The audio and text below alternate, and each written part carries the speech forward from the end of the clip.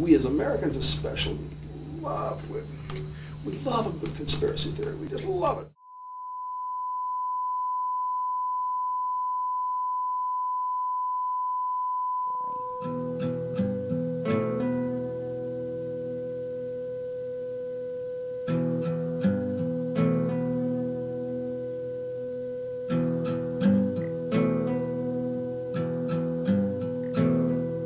Everyone believes that they totally acted alone. No, it was just the two not of at all. them. They're trying to impose gun control on us. They want to take our weapons away from the private citizens. But what are the consequences of this era of lies? Freest societies are the ones that collapse the hardest. There's going to be a civil war in this country. The media takes pride in its ability to form opinion rather than to inform the electorate. Do you get bored here? No comment. The corruption is so widespread on both sides of the aisle. Now they still don't deny it's here. They still officially deny that it's here. That lack of activism in the reclaiming of our rights, which leaves us now in a position to be despoiled of them. No, it's national security. Bang, bang, we don't want you to say. And it means just that, too. What if there wasn't coincidence theory? You wouldn't have to replace it with conspiracy theory or anything sinister like that, but coincidence theory just doesn't hold up.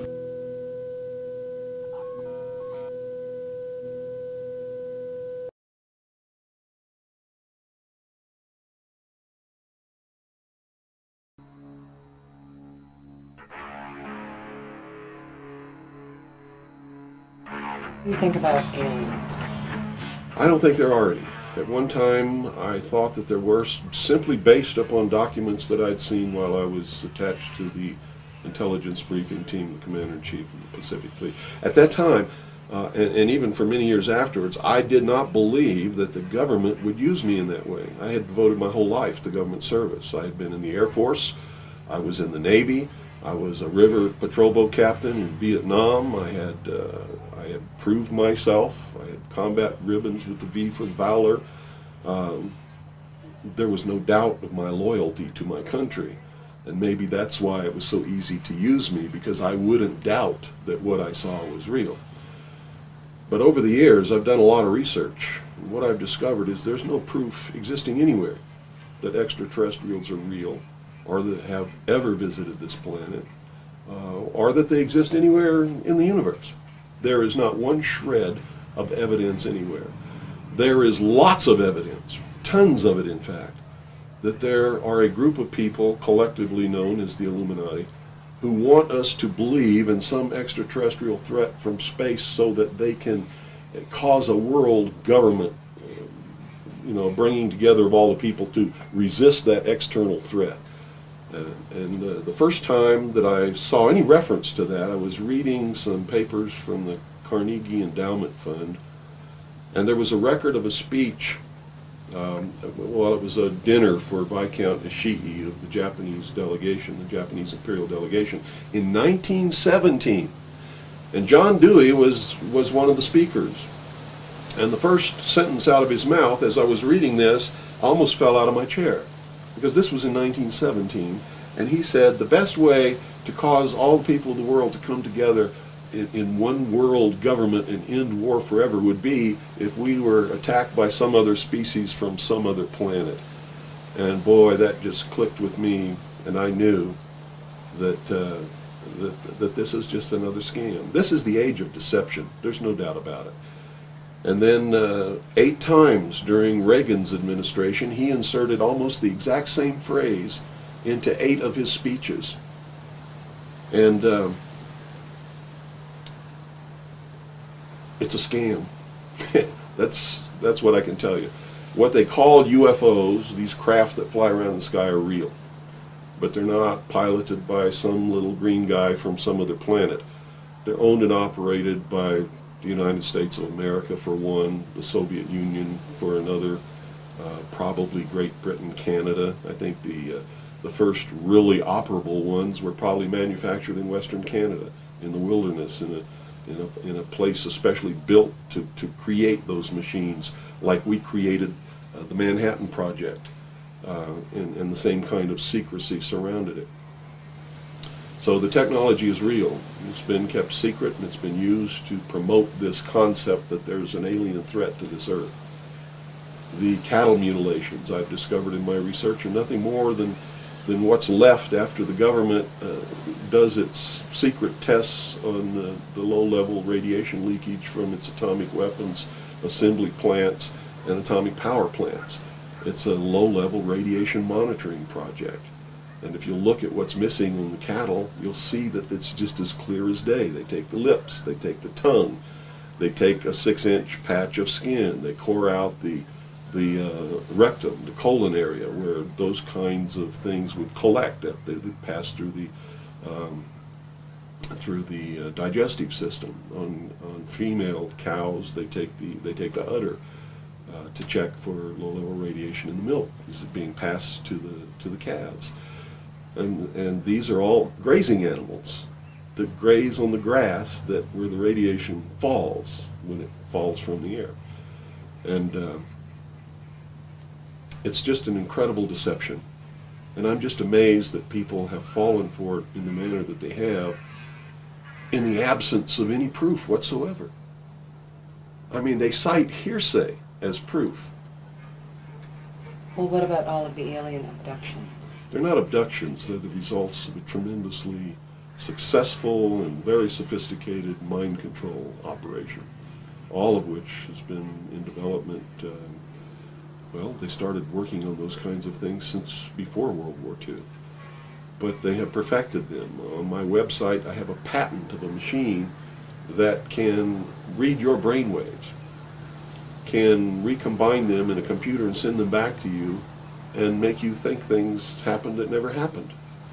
I mean, you can't get a patent for something like that unless it really works. You have to prove it to the patent office. It works. A patent was issued.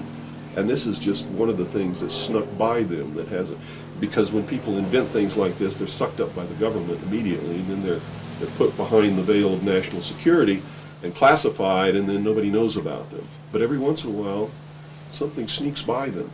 And when you do these searches in the patent office and the trademark office and in the copyright office, you come up with some real gems once in a while, and that was one.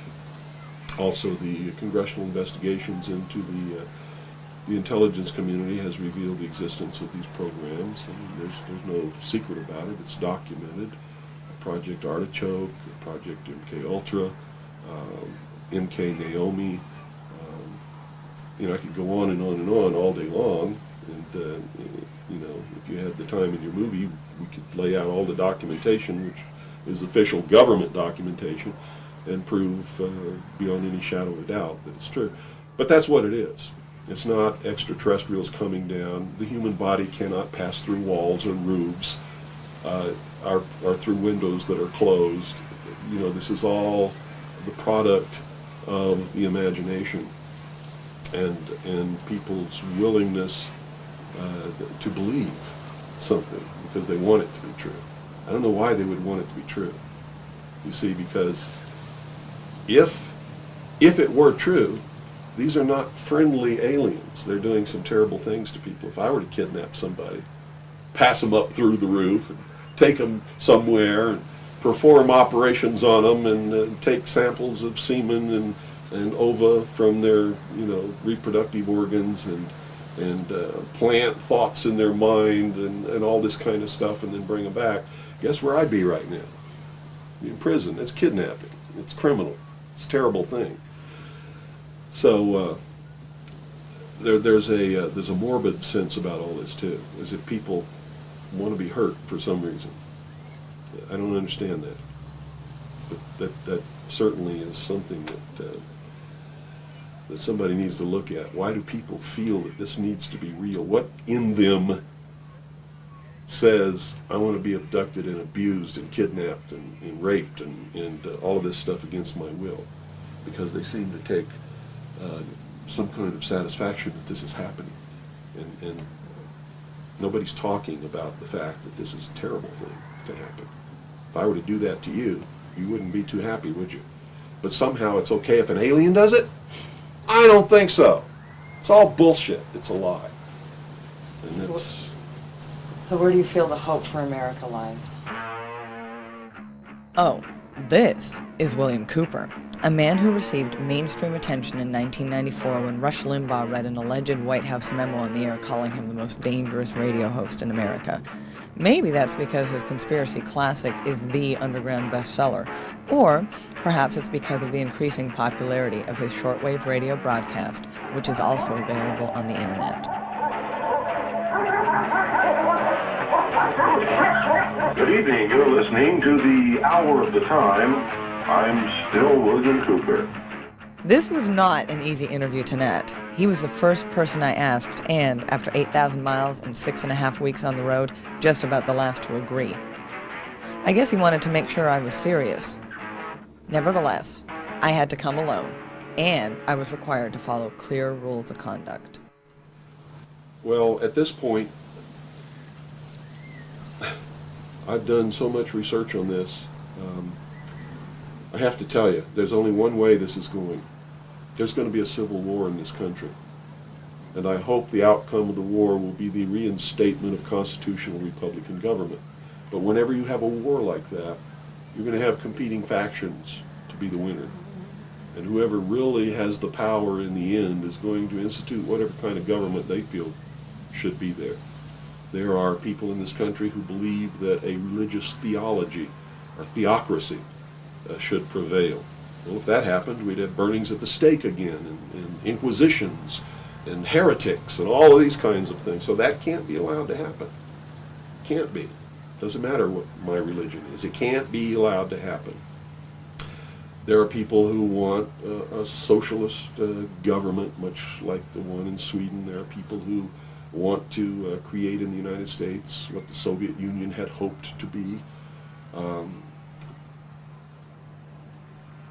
There are real Nazis, all of them socialists. Hitler was a socialist. So I see the future as being tremendously dangerous for all of us. Me and many others like me are going to perform a valiant attempt to reinstate, restore legitimate, lawful, constitutional Republican government. Whether or not we're going to be successful, I can't tell you. But I will tell you that once this war starts, it's going to be terrible, it's going to be bloody, and it'll last for 10 or 15 years. That's the nature of this kind of conflict. If you look around at all these mountains around here, there's enough guns, ammunition, supplies, clothing, and food buried in these mountains to support an army for 15 years. And I don't think the American people realize that they're on the brink of a civil war. You see, there are many of us who took an oath when we went in the armed forces, and we meant it. We volunteered. We weren't drafted. We care about this country.